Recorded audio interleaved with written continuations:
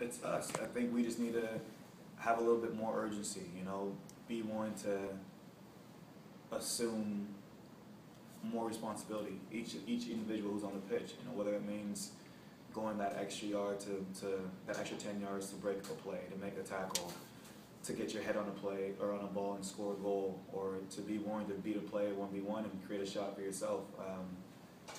We just need to be a little bit more clinical, I think, in the final third, and then defensively we got to shore things up a little bit more as well. But like I said, I think we've been playing well. It's just a matter of small details that we got to iron out and just be really have a little bit more urgency in our play in terms of in the final third on either end of the ball.